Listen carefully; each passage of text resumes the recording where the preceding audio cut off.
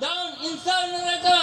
Down incinerator! Imagine stepping out of your house one morning and spotting this, a towering waste incinerator facility in your backyard. Your gut reaction? Probably something like, no way! But here's the hard truth. Malaysia is drowning in waste. Selangor, Malaysia's most industrialized state with nearly 7 million people, generates a staggering 8,249 tons of municipal waste every single day. That's more trash than Pahang, Terengganu, Perak, and Penang combined.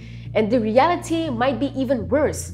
KDEB Waste Management estimates the true figure is closer to 10,000 tons.